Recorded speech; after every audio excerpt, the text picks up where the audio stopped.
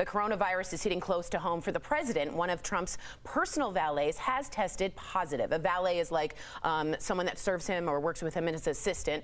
A member of the U.S. Navy who personally drives the president and his family exhibited symptoms yesterday morning and is now confirmed to have COVID-19. The president reportedly remains in good health. Meantime, you're never going to believe what officials in Washington state are warning people not to do after they saw a rise in cases. They say people have been holding COVID-19 parties where unaffected people mingle with someone who has the virus in an attempt to catch it.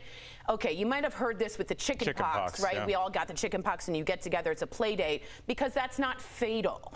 This is a horrendous idea. Al, as a biology grad, how would you describe this? Well, this is what I call chickens coming home to roost, Tori. And what I mean by that is science is the only thing that's questioned by people. You go on a message board and people that are not qualified are questioning climate scientists. I wouldn't go on a message board from Midas and talk to them about how they should rebuild an engine or redo somebody's brakes. That's not my area of expertise. But everybody thinks that they do research by clicking on internet articles, not knowing where they're coming from or the validity of them. And now you have people that don't know what they're talking about, talking to other people that don't know what they're talking about, and you come up with COVID parties, not knowing how you're going to react. So this is what's going to happen, and what's going to happen is what's going to happen. That's true. Every disaster movie starts with someone in the government ignoring a scientist.